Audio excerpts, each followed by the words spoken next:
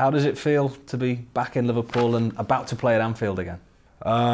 Wonderful. I think it's a great moment for everybody, not just for Stevie, for the city. It's just all the players who are involved in this event, in this course, in this game. We will have a wonderful time.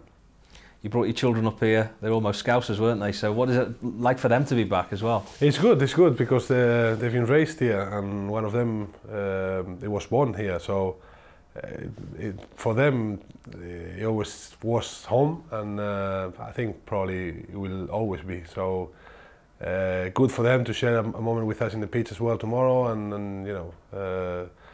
It's going to be some emotions floating. It's good. Yeah, I was about to ask you, were you an emotional man? Do you think it will maybe get the better of you to be back in front of a full house? It's emotional. It's good. I wouldn't say it's somehow my last game, but at the end of the day, it is, and it's a way to say goodbye for me to everybody, and thank all those happy moments during my 8 years here, so it's good for myself, yeah.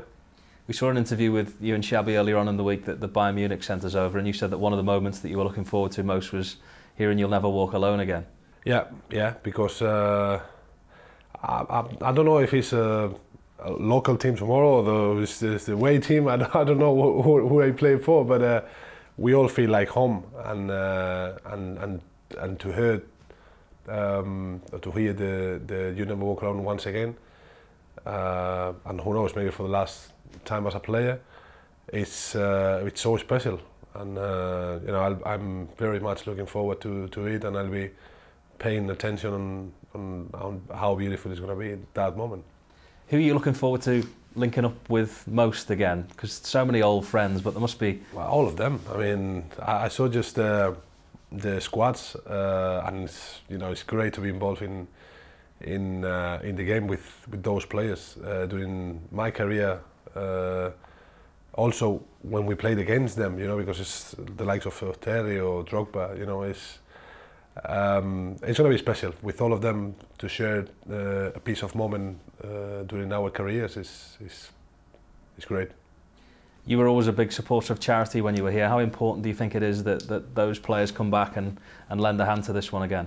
It's always, as I say, it's always for a good cause, and the city that gave me so many things, it's kind of a payback, you know. I'm always going to be grateful to this lovely city, to these lovely people, and it's just a little piece of my time back, and my gratitude back.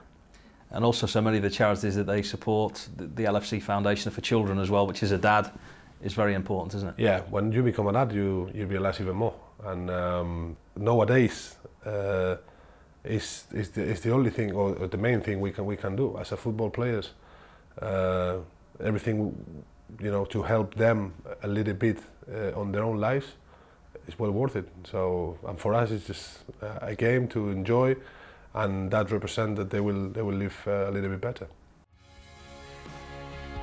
If you want to text to donate, then text YNWA 15 followed by the amount you are donating to 770. Thank you. The match will be shown live on LFC TV and LFC TV Go. For more information, visit liverpoolfc.com.